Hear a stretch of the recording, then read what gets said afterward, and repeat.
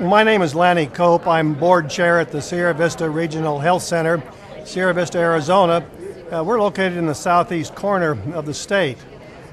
We've taken a proactive approach towards providing community benefit in our city and to members of our community. But one thing that we're most proud of is the establishment of what we call the Wellness Depot.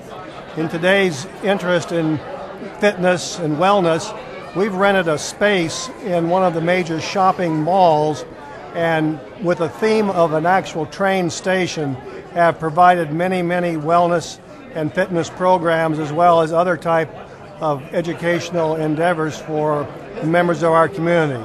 These things include such things as diabetes education, elimination of obesity, dealing with poisonous animals, since we have many Mojave rattlesnakes in our area, and in general just a wellness overtone.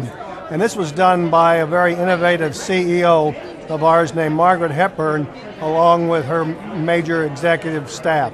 The community has received it very well, and we've made several friends within our county providing this information.